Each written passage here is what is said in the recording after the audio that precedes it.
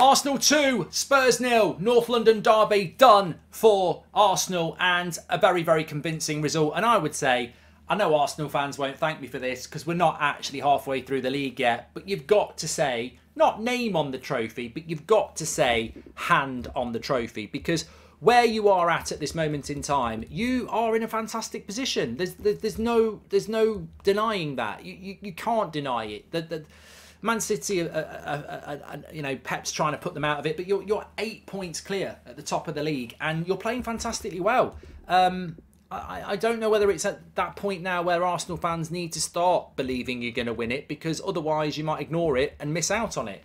That was a thoroughly title-winning performance. Yes, Spurs were crap, and that's their problem. But from an Arsenal point of view, I thought first half, attacking-wise, very, very good. You get the 2 goals done. Second half, it's about making sure you don't concede. And I thought Ramsdale, arguably man of the match. Defence was very, very solid. And it was about the back 4, the goalkeeper, and the midfield too. Whereas in the first half, it was more about the front 4 and the midfield too on the attack. And that's a complete performance. Very, very good performance from the attack in the first half. Very good performance from the defence in the second half. That's a complete team performance. And to win a title, you've got to be a complete team.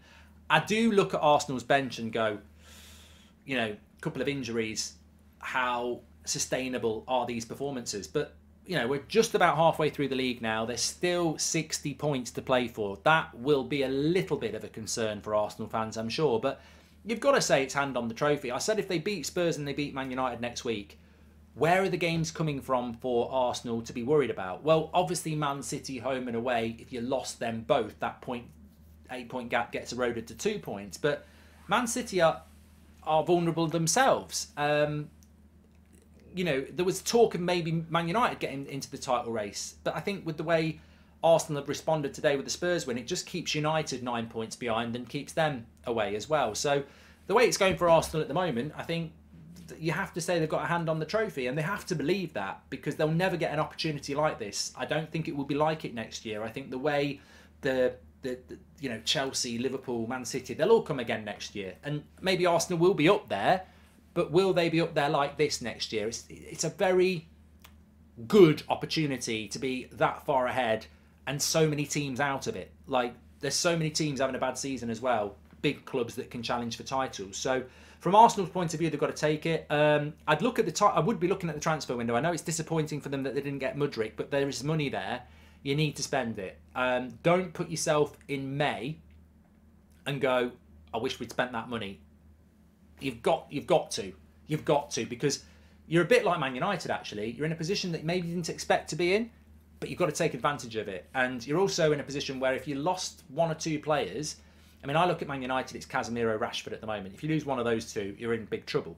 I think from Arsenal's point of view, if you lose Saka or Odegaard, you're going to be in trouble. They're going to be huge losses. So you've got to try and mitigate that and prevent that, and have players that can come in and do a job. And one other thing I would say, interestingly, about Arsenal as well, very impressed with them all season. Arteta's, you know, Arteta has changed the game. Like, I've played the game. Arteta's changed the game, because I remember when Arteta started off, and, you know, people printing T-shirts, people doing videos, being very vile about him, who were Arsenal fans.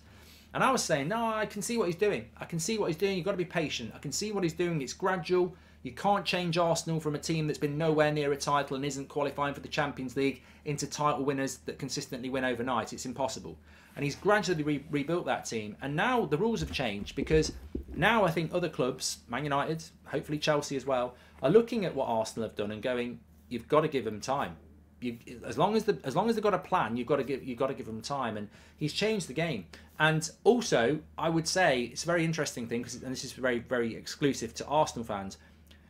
Do you not think it might be getting to the point now where you do get yourself out of that Europa League? And what I mean by that is you start playing your bench. You start playing your bench, because you have a massive opportunity to win a Premier League. You've not done it since, what, 2004, 2005, whenever it was. You've got a massive chance to win a Premier League for the first time in nearly 20 years. Do you want to play Thursday, Sunday and potentially lose it? If you're playing Thursday, Sunday through February, March and April, it's very hard to play Thursday night and then win on Sunday with the same team.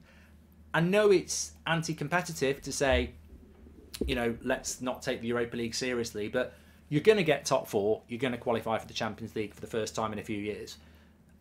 Other than winning the Europa League, what's the advantage of all those extra games playing Thursday, Sunday? And I know it's not a very positive way of thinking, but it's not your fault there's been a World Cup in the middle of the season. It's not your fault everyone's going to get exhausted and be vulnerable to injuries more than any other season.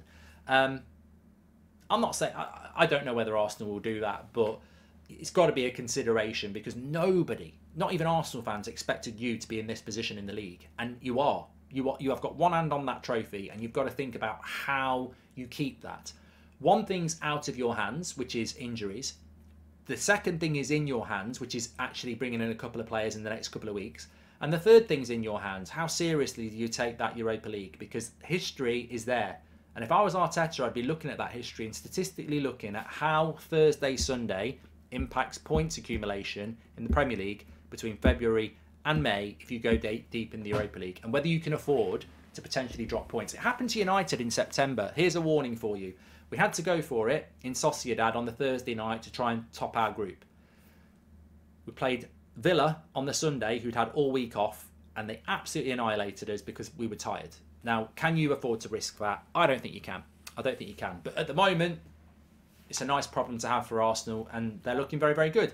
As for Spurs, I'll keep saying this. It's only my opinion. Conte don't fit. That doesn't work. The sooner you change that, the better. He's a very, very good coach who doesn't suit Spurs, and you can see it a mile off. It's been too consistent from Spurs. I don't think I've watched Spurs have a good game this season. I've seen them play okay when they're down, and they come back, and they have a good second half, but they never start the game with the right output. They never start the game with the right attitude, and they're ridiculously, tediously boring to watch. They play with a back 7.